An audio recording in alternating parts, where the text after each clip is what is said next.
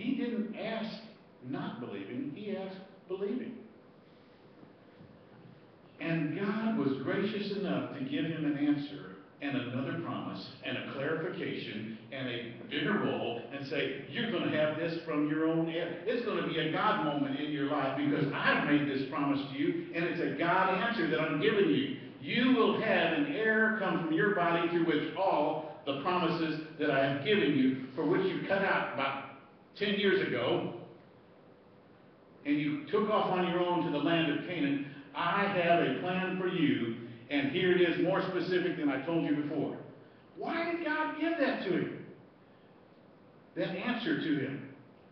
Because he loved Abraham. He loved him.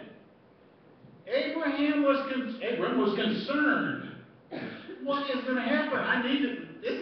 This is not what I pictured, Lord, that through me all the nations will be blessed. This is going to come through.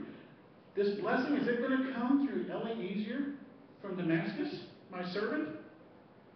It's okay, and I trust that you will carry this out. But is that what you intended for me? Because it looks like it's this. Can I tell you, if you have a promise from God, if you have a word you're clinging to from the Lord, say, this is me, I don't think he'll reject you if you come to him and start asking him a little bit more details about this thing.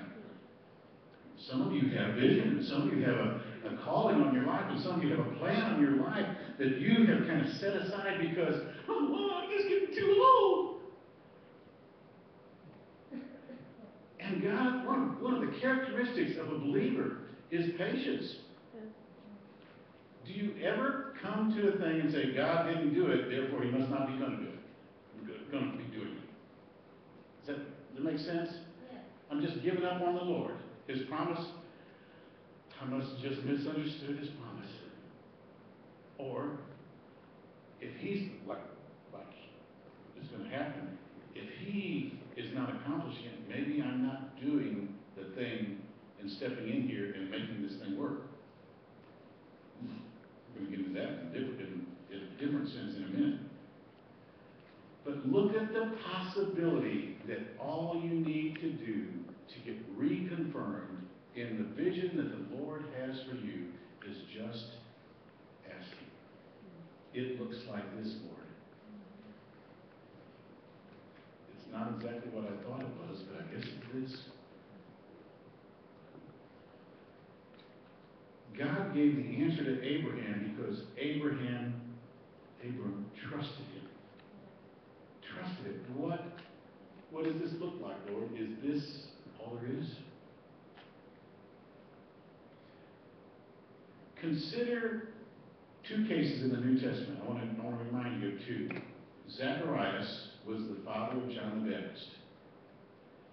He got word in the temple, while he was in the temple ministering at the altar, he got word from Gabriel, who comes and shows up right at the altar. I mean, the incense is going, and he's doing his thing at, I believe it's afternoon prayer. But anyway, he's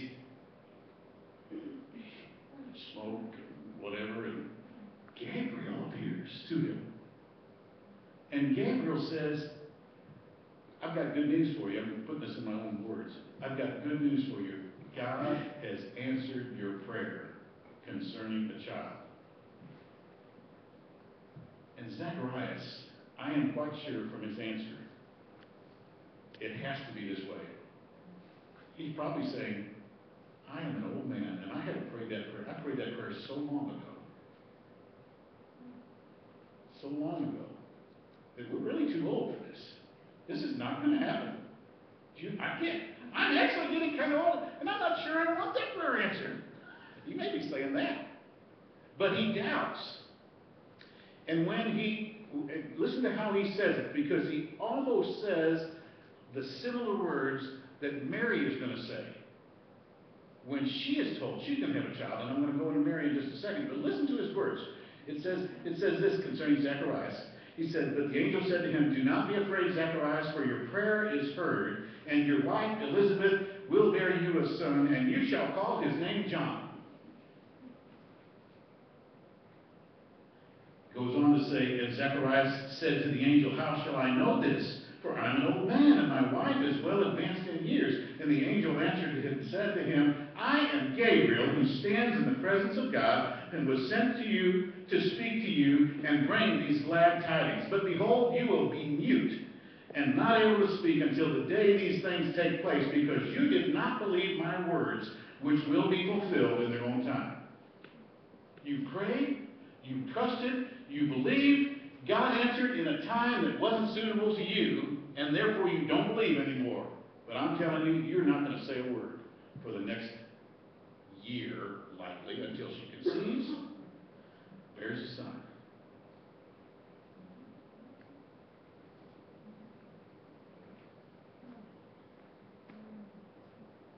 Doesn't talk for a year. Mary, same chapter, Luke 1. Look what happened. Same angel, Gabriel, comes to see her. Going to tell her she's going to bear Jesus. Wow. Okay. Now in the 6th month, angel Gabriel was sent by God to a city of Galilee named Nazareth, to a virgin betrothed to a man whose name was Joseph, of the house of David. The virgin's name was Mary. The angel said to her, do not be afraid, Mary, for you have found favor with God. And behold, you will conceive in your womb and bring forth a son, and shall call his name Jesus. Mary said to the angel, how can this be, since I don't know a man? Does it almost sound like another question like she's asking? But in her case, she's saying, how's this going to happen? You can tell it from the attitude. You can tell it from the answer. Gabriel knew an unbelieving, how can this be, from a believing, how can this be? It's two different ways. You can say the same thing to God, and it sound one way to him in faith, or you can say this other thing, how can this be? Roll your eyes at it, how can this be? I believe God wants to answer your questions concerning your future, that you believe God wants this in my life, and it hasn't come to pass, and I've just been praying for it forever, and I just have given up. Are you Zacharias that gave up? Because I think he did. Even though he's honored, he's in the temple, doing the incense, he's doing his highest calling in spiritual realms. He is worshiping God as a priest of a certain tribe, of the tribe of Levi, and he's there doing his thing. Highest calling, and doubts God.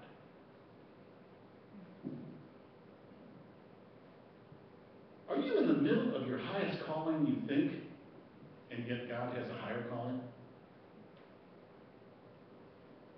What are you doing with your promise? Are you doubting your promise where he wants you to go and you have set it on the shelf? Or are you saying, man, I just need some more confirmation? Ask him! That's what Abraham did. Ask him, could this be the fulfilling of this? Because it doesn't look what I thought it would look like. Oh, you're going to know when God does a God thing in your life. Yes. You're going to know. And if it doesn't look like a God thing yet, it ain't it.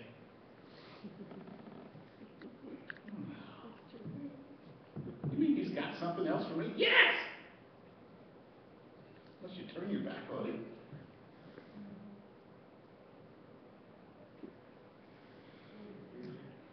Abram was concerned that he was about to receive less than what he dreamed. And yet we believers, knowing the Lord, we see promises from him. Ask and you shall receive. Seek and you'll find. Knock and it shall be opened to you. Everyone that asks receives. Seeks finds. If you need wisdom, ask him. God is, the Father is one who loves to give good gifts to his children. And he loves to fulfill his word. He loves to plant seed so that it grows in you. So that you see the fruition. Do not give up on the hope that is within you. Let it grow. Water it. But it's still not. Abram was looking at a seed bed that got planted, let's say 10 years ago, and it hasn't sprouted. What do you do? It's a seed bed. It hasn't sprouted. And I'm telling you, there's going to be a day coming when his wife conceives and she's showing. And it's like, ah! I think he's going to be celebrating some 25 years from the time he got his first promise. 24 years, 99 years old when he had this, gave birth. She gave birth to Isaac. And he's 100. But I'm thinking when she starts to show, when she's 90 years old, I'm thinking he's bragging on her. Look at this! My God did this. So, Eliezer, this servant, was not one of Abraham's own physical children. And he calls him this Damascus servant. I just want to call your attention to that because the next one is a second thing where sometime by the time we're 86 now, Abraham's 86 or Abram is 86, Sarah looks around and says, you know that promise that he re-promised you? You know how old I am, Abram? I am 76 years old. She's 10 years younger than he is. I am 76 years old. And if we really get dicey with the words, Abram, he said, you will have this seed out of your own loins.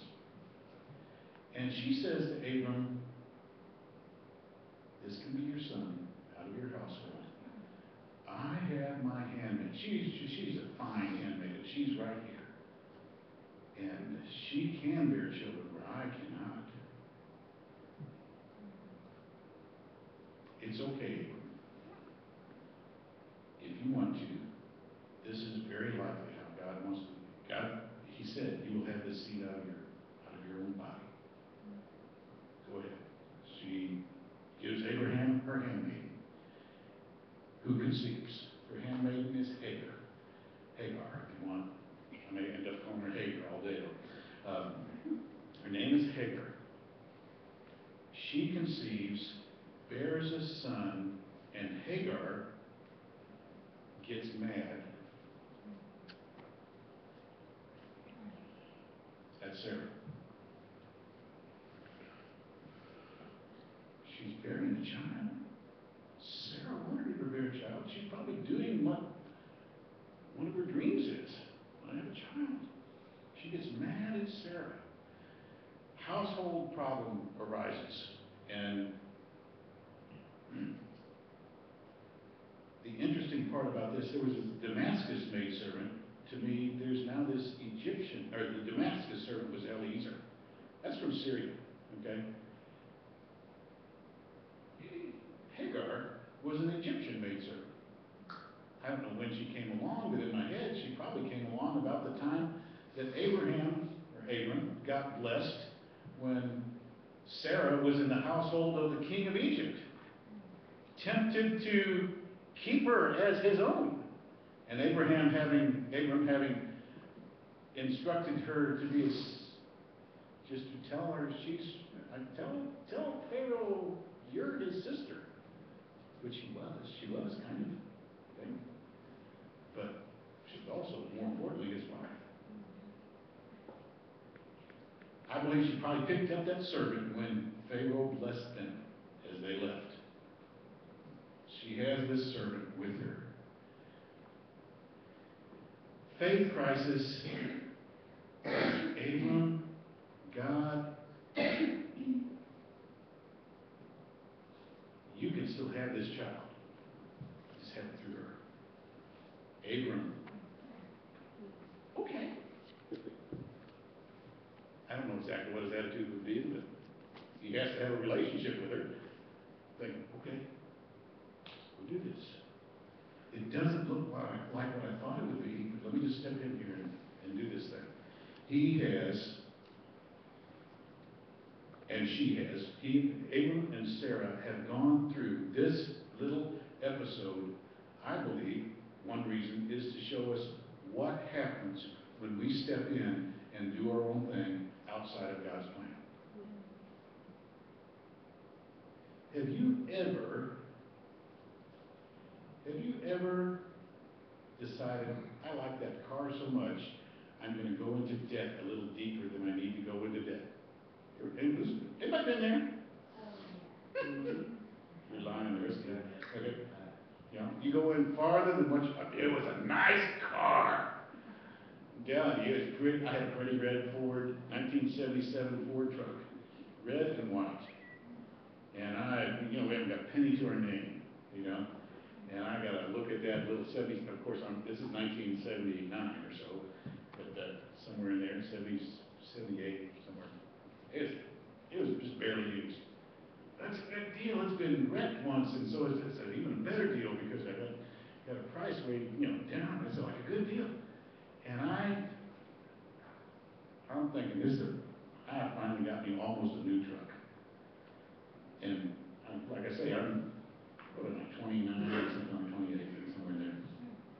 Go get this truck, and after I got it, kind of like this truck I got right now, by the way. Just thought of that. But I got into it, and it was just okay. It was just okay. It's nice, very nice. And I'm thinking it's pretty attractive.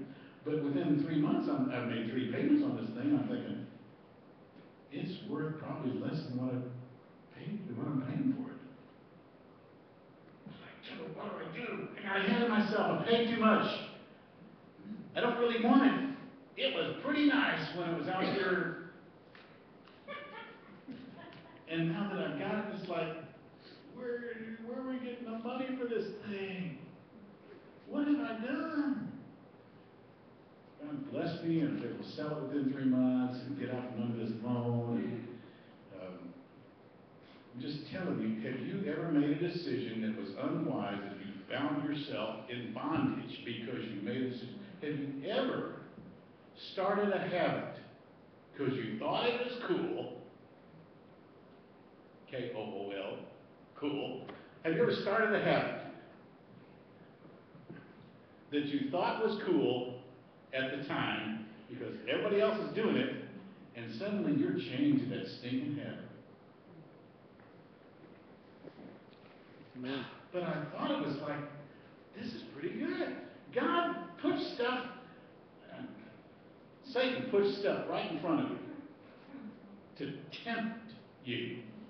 And it changes the way he's designed you to be, and you change how you think, and you readjust. You say, I can make this happen, and sure enough, you make this happen, and when you got it, it starts smelling.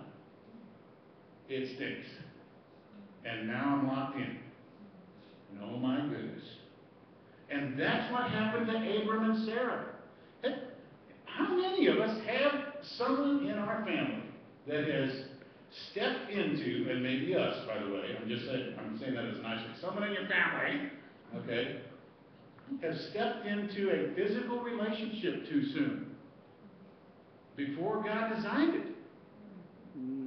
You stepped in and you made a stinky mess. And you got not God's plan, not God's purpose, not God's joy, you've got a life of guilt, you've got stinky stuff left over. Why cannot we just step in and say, God wants this for me, and that's part of his promise for me? Man, okay. But what if it doesn't happen? I mean, my biological clock is ticking. That's what Sarah was saying. My biological clock is ticking and it's timed out. God can't do this, can he? No, Abram, go into her. Oh, God can do a God thing. Perfectly capable of doing his thing. Bring it back, confess your sin, I'm talking about in general, what is the hang up? What if you got ahead of it? Put it back on the table and say, Lord, I don't know how you can take this and turn it into something good. Here it is. Here it is. Would you fix? Would you repair? Would you restore? Would you do what? Your promise is forever. And God, in his loving kindness, somehow, how is it that he does this? He's able to take the pieces that seem like they're totally wrecked and broken forever.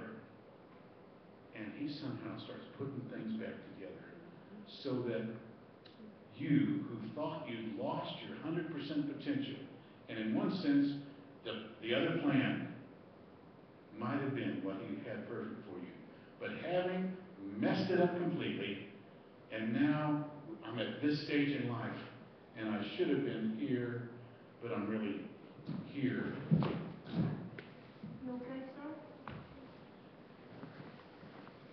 Look this way, would you just make it take care of it? You found yourself from there, now you're limited here. If that's the case with you, I want to encourage you, just say, Lord, I have stinking messed up. Would you take this mess that I have created, and it looks like I am stuck with this, or whatever the situation, I'm stuck with this. I will not be a Sarah and Abram with the Ishmael situation. I will not try to fix this on my own anymore. I see the mess. Here it is. I'm willing to take whatever it is. Some stuff is in here and it's good, even as a result of this. And some is not so good. Would you take it all as a result of where I've been? Would you take it all, Lord? Fix it. Fix it. I put the dream back in your hands. Would you redeem? Would you save? Would you rescue? Isn't that what he did in the first place when he got saved? Here's this stinking mess. I've been a mess. I can't save myself. Here it is. Lord, would you save? Would you redeem? Would you rescue? I will save, son. I will redeem. I will rescue.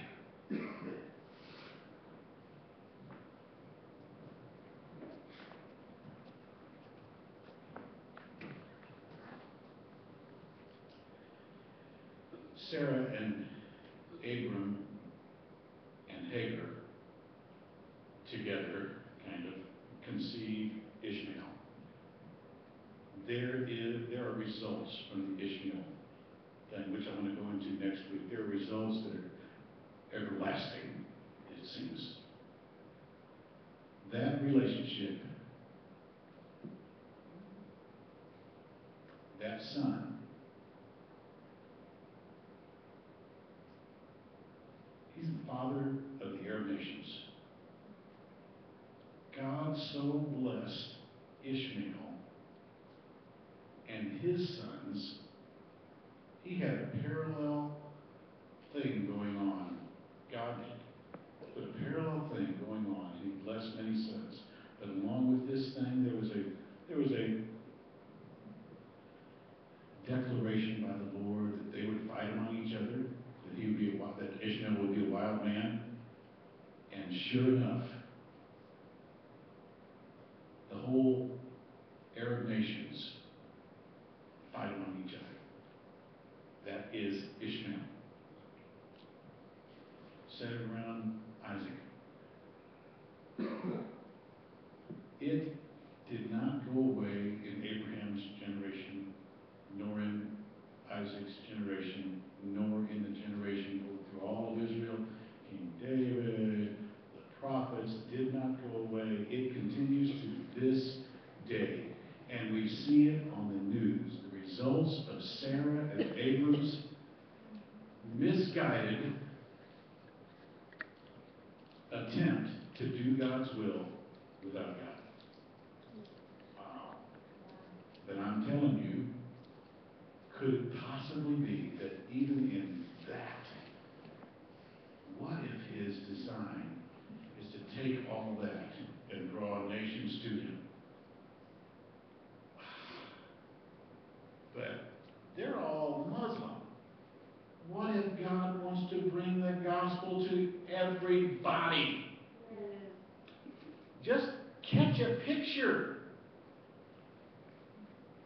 saying is, my personal theology has to do that I believe that this Muslim realm is what's gathering at the end times. I believe we're close to it. But is there anything to stop any one of them from understanding the Lord? Not one thing. Can any one of them? Can many of them? What if God had a plan that looked like a Nineveh? Said, it looks like this, but I got another plan. What if God's plan was so amazing that said, because he's done this several times, prophecy looks like it's being fulfilled completely, and suddenly it's not. Remember when Jonah said, God, why did you save that nation? Why did you save that city? He's mad. Because I knew if I started preaching your word, you would turn around and show up merciful. Because they repented. What if what it looks like to me in my little theological world, what if it's really a big fake out? Now, I certainly believe it's probably not a fake out. But what if it's a big fake out in this sense? What if there is a great revival yet to come?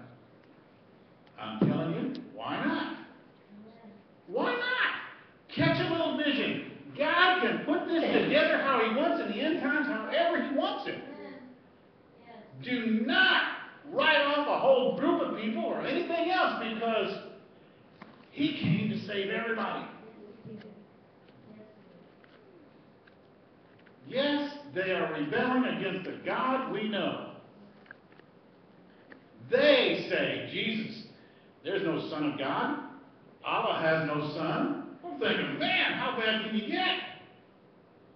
You step into some truth and you deny the major parts of truth? What is that about?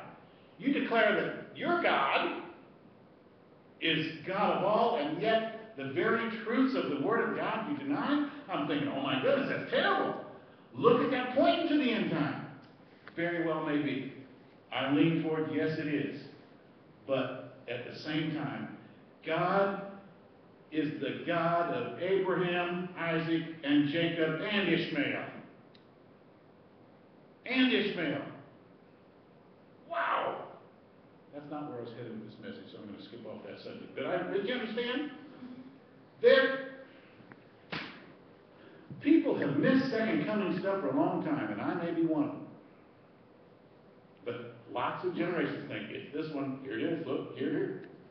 I'm one of those that says, hey, look, here it is. Off the subject. Let me come back. Still have time to come back. That's good. God's plan from the very beginning for Abram and Sarah was for an Isaac.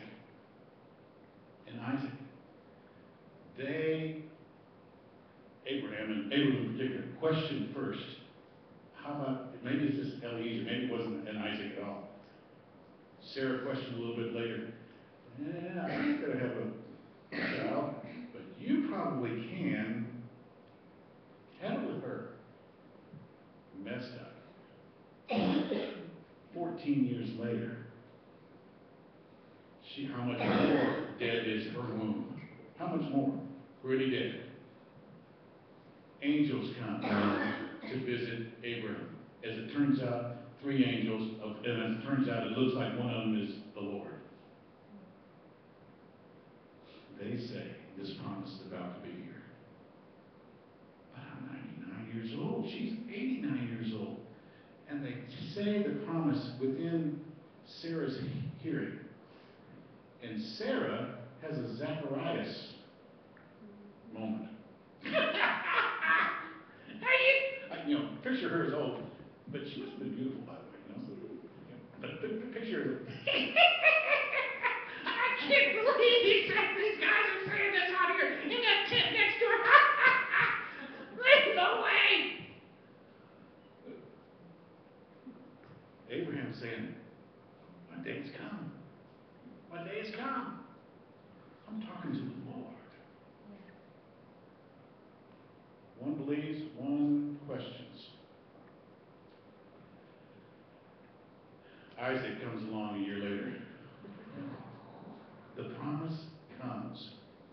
The promise almost goes away later when he starts, when he takes Isaac to the mountain.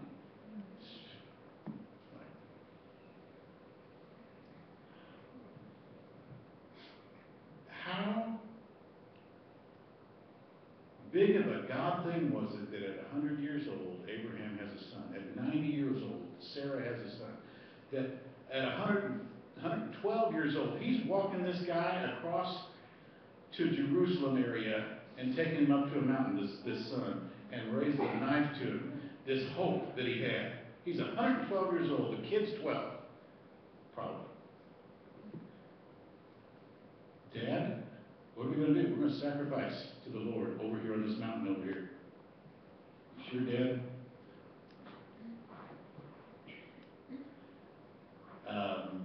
I've got the wood on my back, Dad. Where's the sacrifice? Are we bringing the lamb with us? Son, my father will provide himself a lamb. That's exactly what King James says. He'll provide himself a lamb. Prophetic. Isn't that cool? Abram, in spite of the fact that all his marbles are resting on Isaac, all his promise from the time he's 75 years old, the promise is coming. The promise is coming. We tried to do it our way, but that's still not the promise. The promise is in Isaac. And 12 years later, he's taking his son over here. He's like, I don't know how God's going to do this, but I got to take your life. And he's already promised me in Isaac, my seed is. He's going to resurrect that boy. It's in one way. I got to kill him. As it turns out, he didn't kill him. You know the story probably, but he raised his knife to sacrifice his son, who was placed on the wood, on the altar. Raised his knife, and God provided a lamb over the thing. He said, stop. I know you'll do this. Stop. There's a God moment.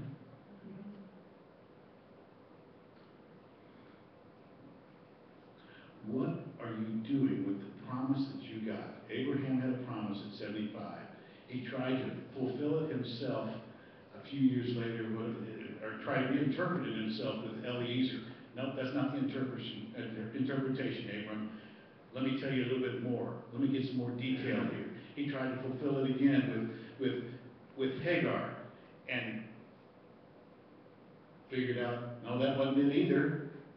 And so he's 100 years old, his wife has given up, but he hasn't. And God shows up one more time and said, here's the promise. It's for you. It's coming within this year. Oh, I'm 100 years old, and I got a promise from God, and I just need to hang on one more year. Can you hang on one more year? Hold on to your promise? What if it's like Abraham? What if you feel like you're too old already? Much less 10 years from now, 15 years from now. What are you going to do with the promise of God that's in your hand? What are you going to do with it? You're going to say, I'm too old? You're going to play the Sarah role? I'm too old, can't do it? Or are you going to play the Abraham role, who had a slip up in the middle, but said, okay, I'm ready, Lord.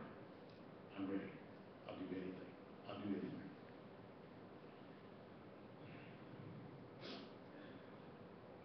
I want to remind you, God can take the mess-ups of a Sarah, Hagar, Abraham thing and turn it into something else. I want to read you a couple things and I'll close with these thoughts.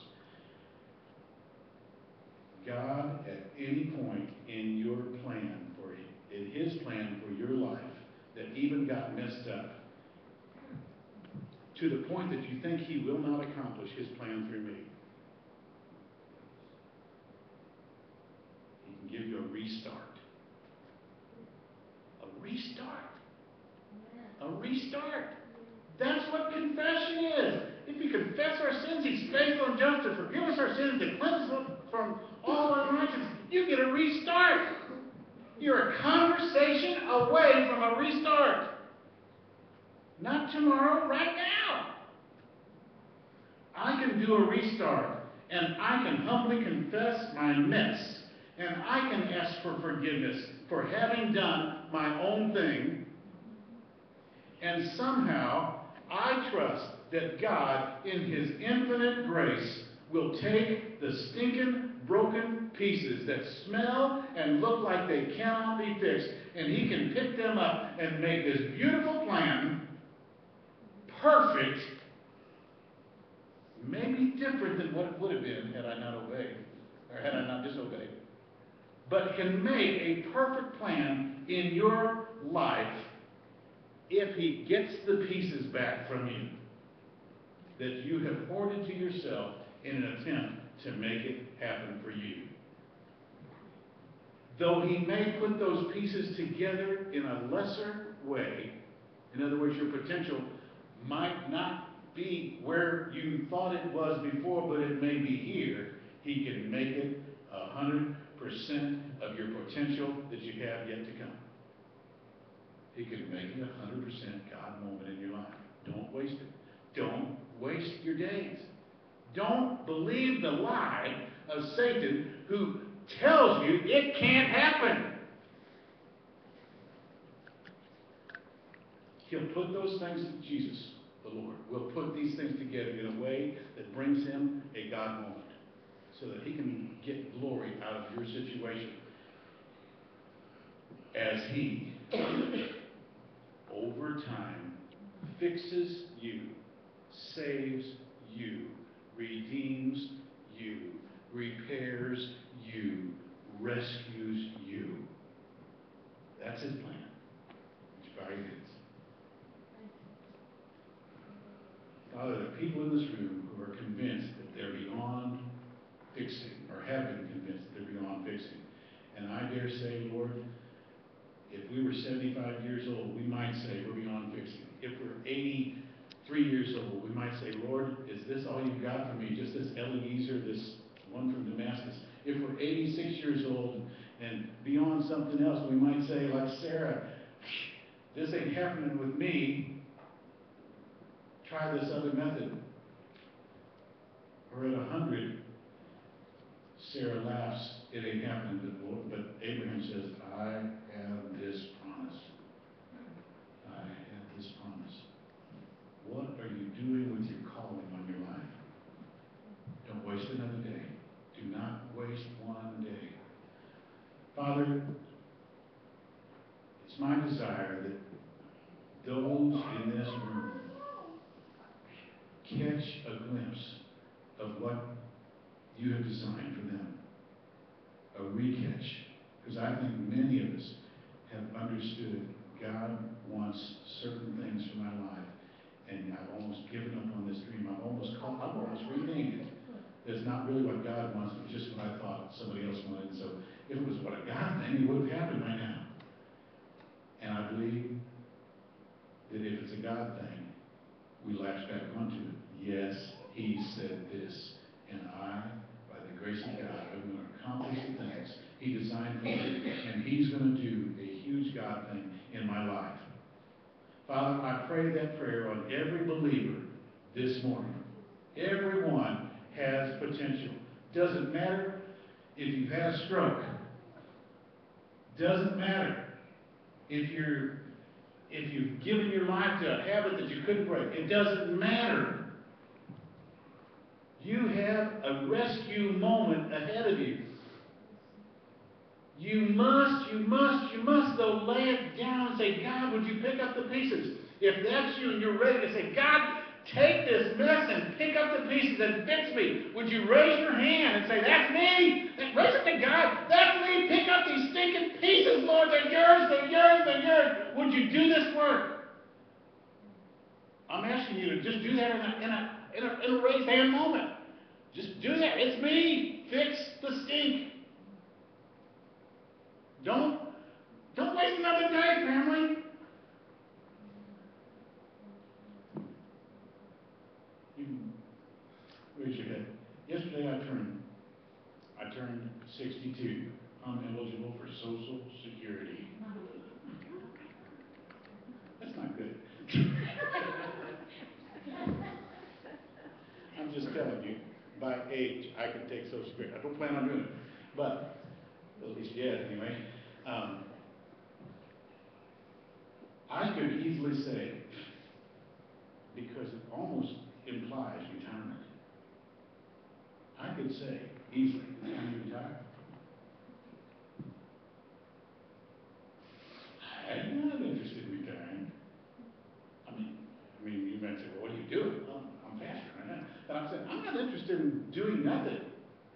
I'm thinking the calling on my life from the Lord does not end. Amen. Does not end. Well, that's pretty cool to me. I think I was made to work. I think I was made. Ideally, all of us ought to be able to love doing the thing we're called to do, so that it really is not so much work. It's like we get accomplished the things we're called to do, and we do them, and we enjoy every minute of it. I pray that's for every one of you. And in that sense, don't retire.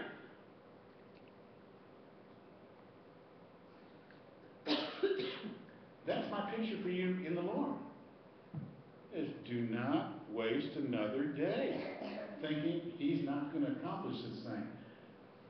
Pick your hope back up off the table and say, I don't know how he's going to do this, but he's a God thing, he's going to do it. Stop being so down in the mouth about, quit being a Sarah. Except for you, Sarah. You can be Sarah, but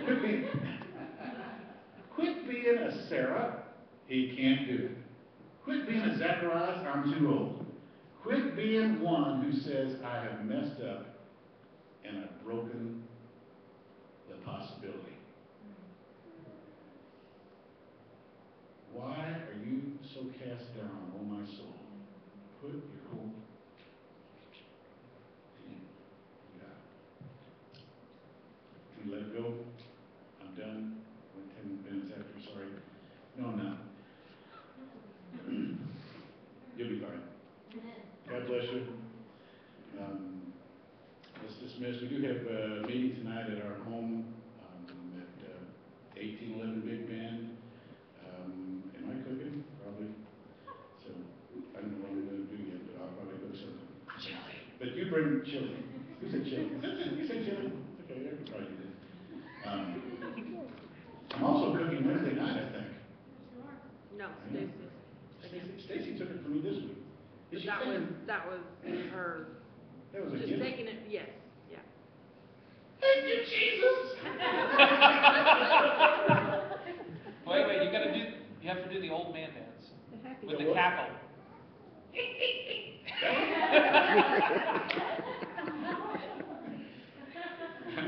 Okay. All right. I think chili's a good idea. It's pretty fast and it works. Okay. So if you want to bring something to go with chili to the house, that'd be great if you come. Okay. It's 6 o'clock and 7 o'clock for the Bible study part. God bless you. Raven, what do you got? The kids may come, yes. We don't have a formal taking care of the kids, but yes, they come. You know, sometimes they just keep them out of the street. I'm sorry. Hey. Come up here, let me give you a hug.